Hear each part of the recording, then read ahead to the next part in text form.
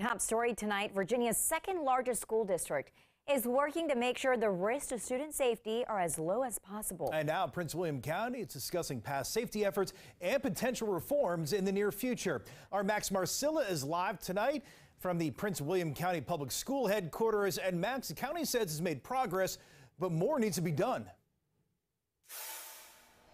Right, well, we first told you last week about one of the more visible safety proposals that would be to install screening sensors at the entrance of middle and high schools here in the county. Tonight, that plan was pitched to a wider group, and for the first time, you're about to hear from Prince William County's police chief on his thoughts of the idea.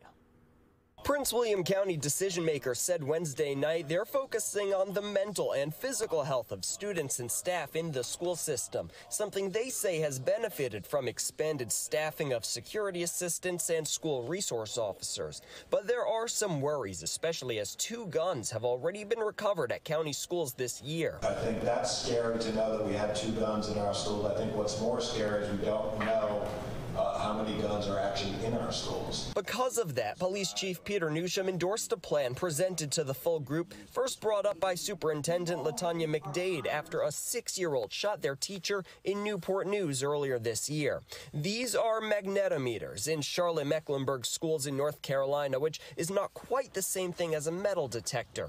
PWCPS officials went down south to check them out and seem interested in implementing them here. We know it's necessary, we know it's needed, and we've been hearing from, families, from parents that are saying, they welcome this, right?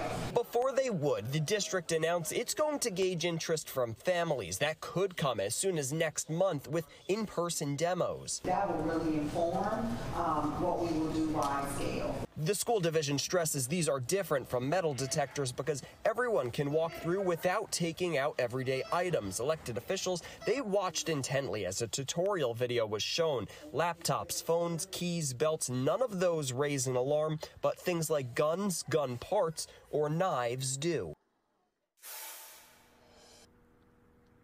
And then after that meeting wrapped up, we got a chance to speak one-on-one with Prince William County's police chief. He says he thinks it's a good idea because the 2 guns that were recovered are too many, hoping that these security sensors could crack down on that. And he also talked about the importance of school resource officers, thanked the board for their commitment. You'll hear more from the police chief and another school board member on the idea tomorrow morning on DC News Now. Reporting live from Prince William County, Max Marcilla, DC News Now.